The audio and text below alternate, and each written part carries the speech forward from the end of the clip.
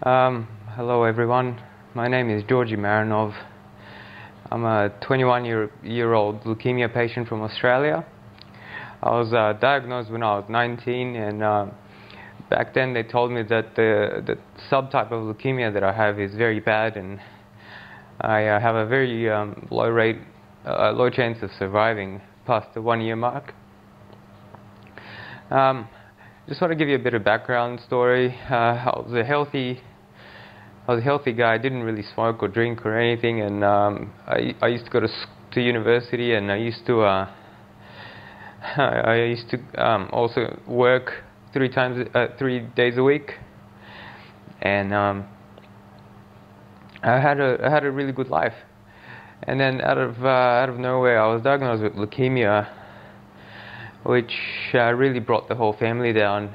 And since then, I've had a few very strong chemotherapies, and I've also had a bone marrow transplant from a matched donor in Germany, which I'm very thankful for. So if you're watching this, thank you very much.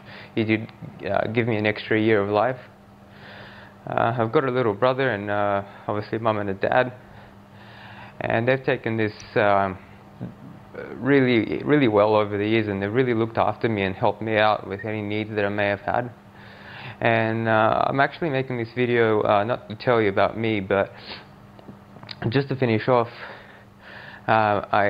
This morning we all had a meeting with my doctor because things have been going sort of downhill since August this year. I've had a few ICU trips, and I've had many infections in my body, and I actually still don't have an immune system. And my doctor told us this morning that actually this time I won't be able to recover. So I'll probably have anywhere from a few days to a few weeks left to live. And I'm just really sad that I'll have to leave my family behind, and I feel really bad that I can't give them anything of mine because I haven't worked for 2 years. The other negative is also I've had my parents. Now I'm making this video for my parents, asking you guys to help them when I'm gone. So they immediately stopped work when I was diagnosed, and they've been living off our savings, and I can't be more grateful to them because without them I couldn't have sometimes even get off bed or get off the couch. And I've had a few times where I've fainted, and if my dad wasn't there to catch me, I probably would have cracked my skull and died on the spot.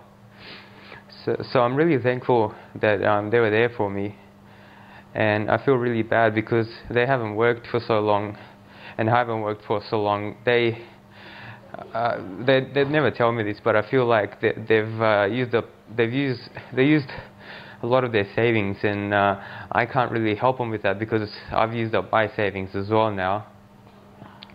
So what I've decided to do is I'll set up a donation fund or donation campaign for them, and hopefully I'll find some nice people who actually want to help my parents when I die, and that way they can continue living a normal life and not have to worry about money when I die in a few weeks. And also my little brother, who's still in year 11, they'll be able to support him and look after him like a normal family would, and spend more time with him instead of having to work a couple of jobs just to recover from the money that they've lost. So what I've done is I've created a PayPal donate button, and I'll put a link in the description for this, and I'll probably put a link somewhere in this video. I'll work out how to do that. And if you guys feel like you want to help out my family, I would like to invite you to just donate whatever you can. Anything really helps. Like, could be 5 cents, could be $5, $50. I'm sure the more people we reach, the more it's going to accumulate. So the biggest thing you could do is please share this video with as much friends and family members as you can, as it's really important for me that I don't leave my family in the same way that we are now. So like I said, please share this video, and if you can't donate, that's okay. I perfectly understand that. I'll be really grateful if you could just share the video with someone you know, or your friends, or share it on Facebook or whatever, and just try to get as much exposure as you can. And for those of you who do donate, I will try to get back to you with a personal message for as long as I can. Obviously, if I don't, I've most likely passed away. But yeah, I'd like to thank those who would help out from now on, and thank you very much, and God bless everyone.